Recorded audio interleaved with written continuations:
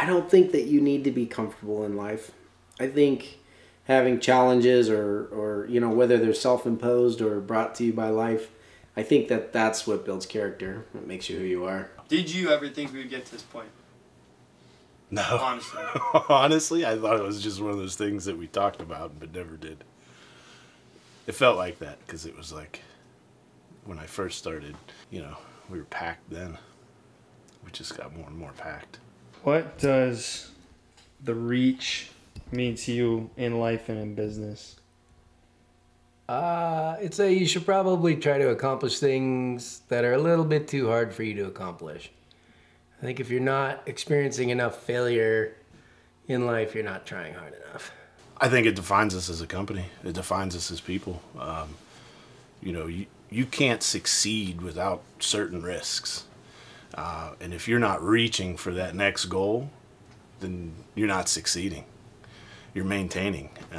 And I think that, you know, that's what the world needs. That's what every hobby needs. That's what every situation deserves, is a little bit of a dream and a little bit of a reach, you know? To reach and achieve your goals, to manifest what you want to achieve in life and reach for it and get there. And don't stop. Just keep working as hard as you need to get to where you want to be in life. The life that you want, you're gonna have to reach for it. You can't just like think it and it's gonna be. Like, you have to reach for it. You have to go after it. You have to chase after it. So I guess to me it just means like what we've been doing the last, I don't know, 3, 4, 5 years. You know, we had this idea, we had this goal, and we've been reaching for it this whole time. And this is like, it hasn't been easy, but I don't know, this is, you know, how we got to this point, like the life in order to get to this point, I guess, if that makes sense.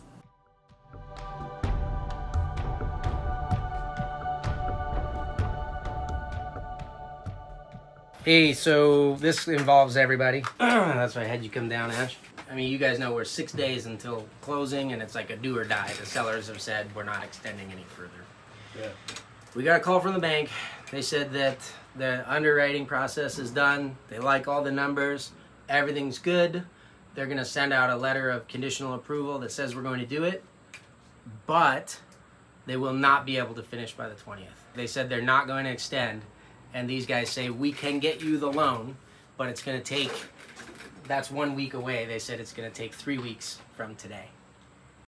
There was a technicality, and the title search guy was a little extra booked. He's like, hey, I need like 1 more week to get all this title search stuff clean and everything like that. And he told the sellers. So the sellers came to us and said, we need 1 more week to get this done. And that was the exact amount of time that it took for everything to fall in line at the bank. And it was like, boom, boom, boom, signed, building is yours. Crazy, crazy. Did you ever think we'd get to this point? Yeah. Wow. I have full confidence in, I mean, I don't know how really. Okay, rewind 3 months ago. Did you ever think we'd get to this point right now? I knew that we would end up with a new facility. When? Like right now? Like if we would have gotten it by now? I don't know. But I knew we would eventually get a new facility, yes. How does it feel?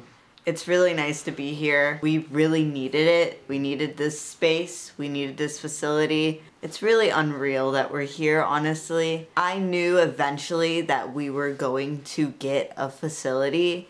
I didn't know if it was going to be this facility, but I'm really happy that it is because this place is honestly perfect for us. So growing up, I was always into exotic animals and reptiles, and all I ever wanted was to find a job working with reptiles. I put an ad on Craigslist to find this job. That's where Garrett found me, Craigslist. So I was even willing to work for free just to get my foot into the door. The whole reach for me was to become part of the reptile industry, and that's what this job has allowed me to do. The thing I've learned in life is that you'd be surprised how many times you don't fail when you thought you would. This building is one of them. I mean, you remember towards the end there, I felt like, oh, we're not getting that one. Tried too hard. Probably have to make a little pole barn or something. But Turned out good.